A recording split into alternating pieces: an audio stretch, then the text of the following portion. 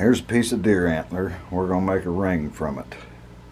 And if you look real close, a lot of people don't know this, but the center of deer antler, many times, depending on what they eat and whether or not they've been wounded, etc., it's porous.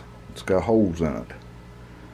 So if you're going to make a ring out of it, you have to get rid of that, and the antler kind of dictates what size ring you're going to get. We're going to take a slice out of this. We're going to make a ring out of it. One way you can drill this, it makes it difficult, these holes.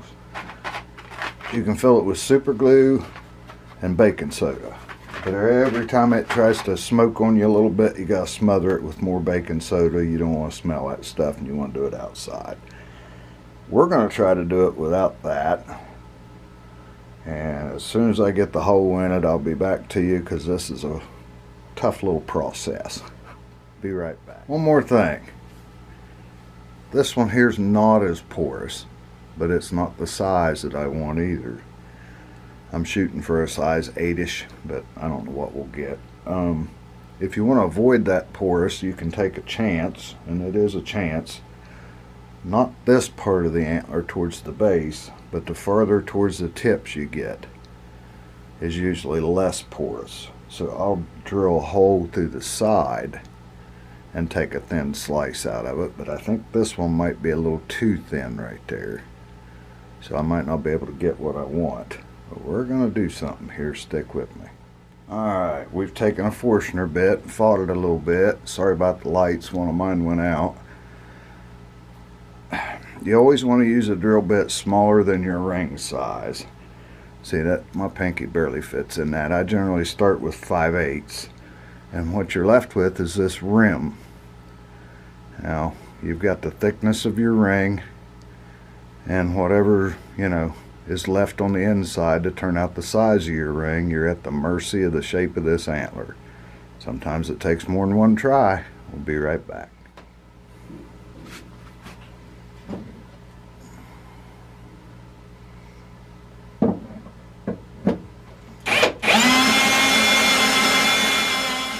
There we go. 5/8 hole. And probably a little over a 1/2 inch thick. Let's go to the lathe. Alright, what we have here is a cullet chuck with a 5/8 steel mandrel that I had made, and it's drilled out to fit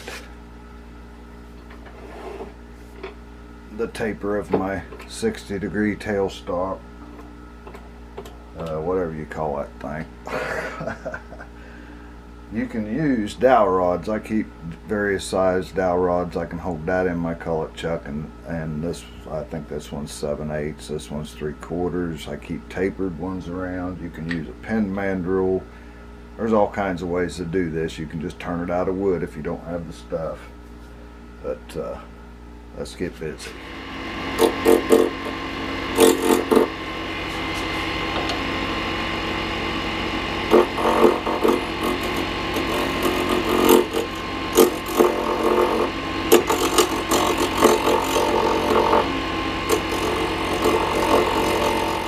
Okay, got a little flat spot right there.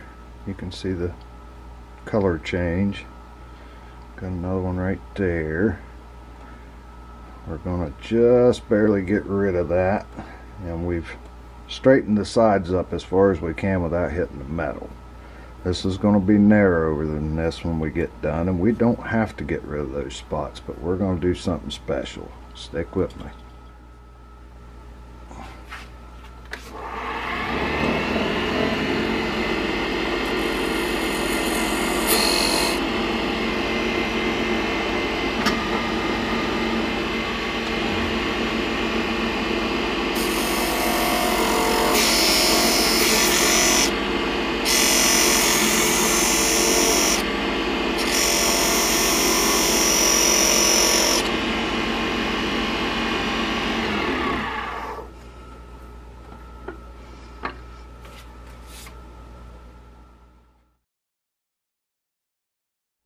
Alright, this stuff's called art sand, and your tools will not cut it. We're going to put a little bit in there all the way around. We're going to put some super glue in it. We'll have to do this probably twice to fill in all the gaps.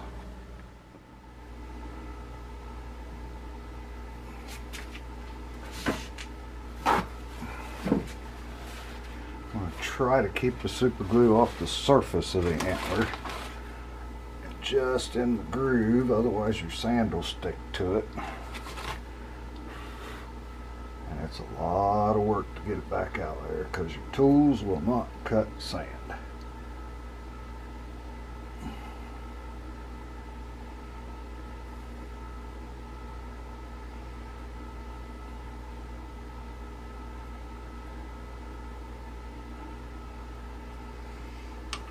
So we just keep wiping.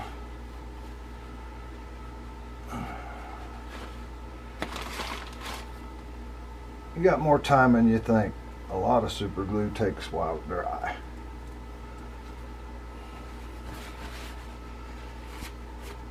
Until your dust hits it.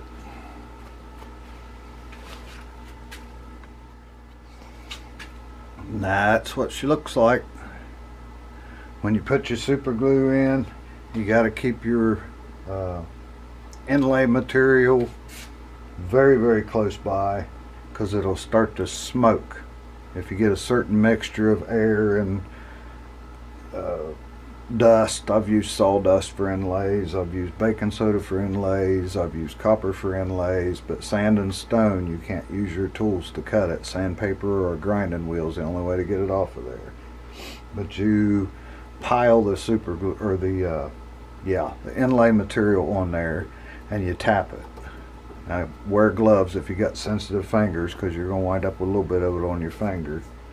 But really pile too much on there and tap it, and tap it, and tap it. Put that smoke out as soon as possible, because it will burn the material and change the color of it.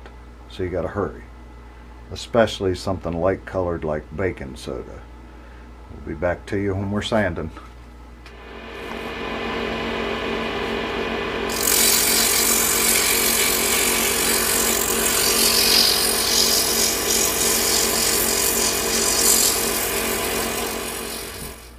Everybody usually has, if you own a Dremel tool, one of these little things, got a stone on it. Nobody hardly ever uses it.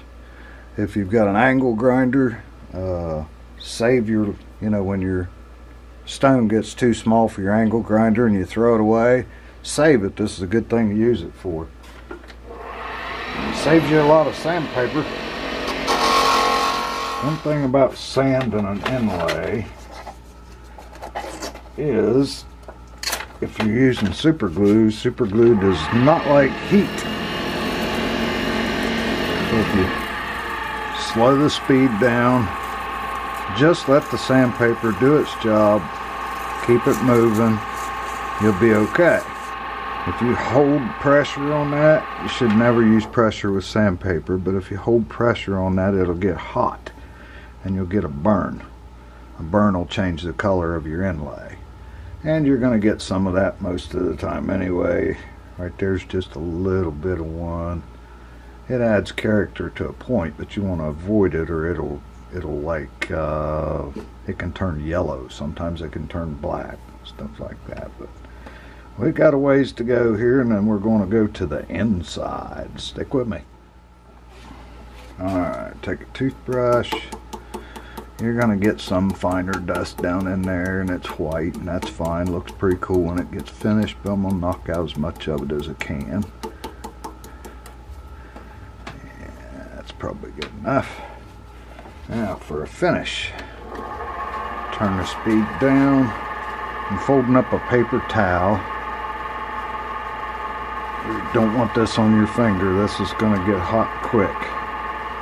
You put a generous amount of super glue and just go like that. Then quickly fold your paper towel and pinch it so it doesn't smoke and you're not breathing those fumes, or it will smoke and it gets hot. And turn off the lathe. We have sanded it to 600, and I know there's streaks in it right now. That's the finish we just put on it. What we do, see, that's dry already. So what we do is we take a clean spot on our paper towel, not the glued part. We speed it up.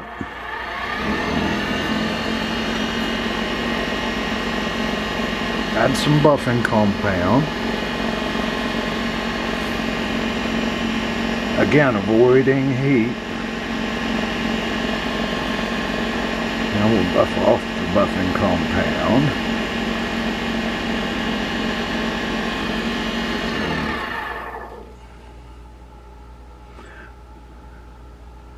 And I'll do that 2 or 3 times, and we'll have a finished outside of our ring. Stick with me. There's the outside. We're going to buff it again when we get done one time. But as you can see, there's all kinds of character in that antler still. Different colors, and almost looks like cracks. If you get a crack, you can super glue it. That finish is pretty tough. That's all that shine is right there, super glue. But now we got to finish the inside. Okay, this is hard for me to figure out how to film, but I knocked that, this is a friction fit, so I knocked that ring off to where it's just hanging over the edge a little bit. And I have to, well, first I gotta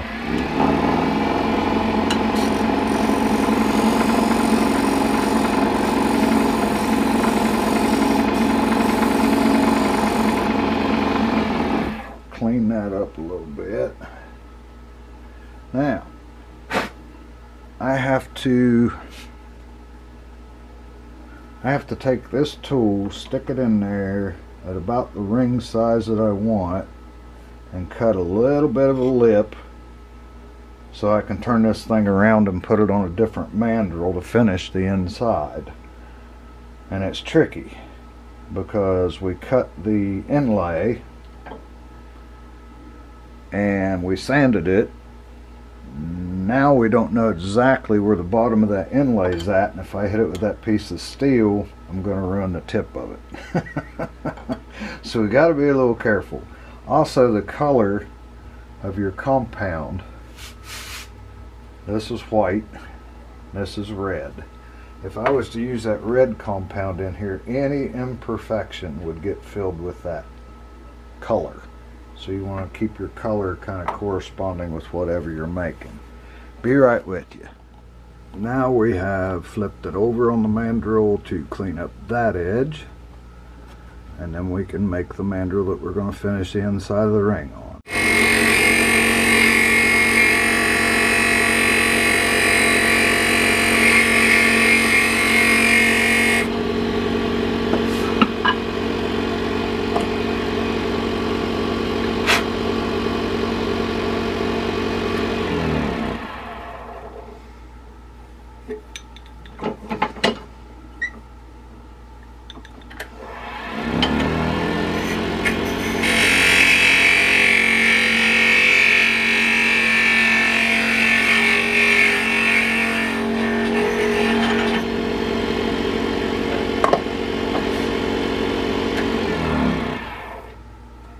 Now don't just use a wrench like I just did, you gotta sharpen it. Old yard sale wrenches and stuff like that. We're gonna put this on here like this. Well, for starters it'd be like this. And we're gonna try to cut up in there as far as we can, and then it's okay because we're hitting wood. Stick with me. Got her on there nice and snug. Could go flying across the room. Let's find out.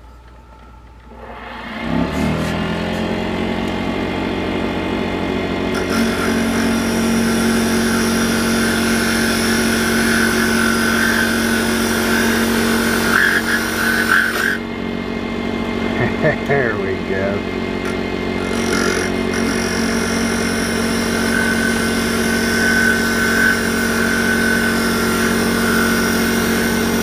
There we go. I've made a lot of these, but right in there, where is it?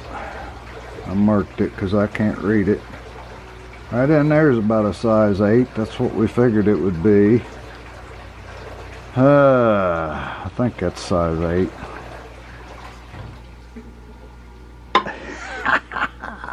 But here's the problem. There's a 3/4 inch, and it's too big. We need to be able to turn this around again so we can do the other side. So now I have to turn another ledge so I can flip it over and it friction fits again. Be right back. Okay, now we got our ring. That's the unfinished side. That's the almost finished side. What typically happens is you wind up with a bump in the middle if you're not careful, which you can get with a Dremel tool or whatever. But this took me a couple tries. Not being a standard size, and you don't want it to be so tight that when you put it on there that it's going to break, because we're to that point now. But now we can turn it. Get rid of this uneven part, smooth out the inside to the same diameter as the other side, and then we'll finish her up with a Dremel.